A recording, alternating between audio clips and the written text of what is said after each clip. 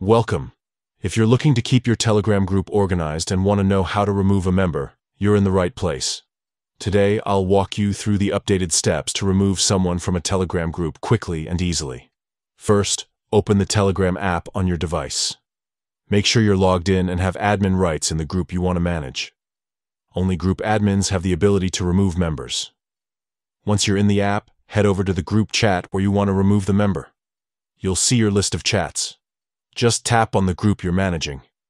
At the top of the group chat, you'll notice the group picture or name. Tap on it.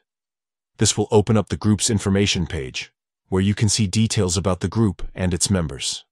Now, look for the edit icon, usually a small pencil or similar symbol, at the top right corner of the screen. Tap on it to enter the editing mode for your group settings. Next, find and tap on the Members section. Here, you'll see a full list of everyone currently in the group.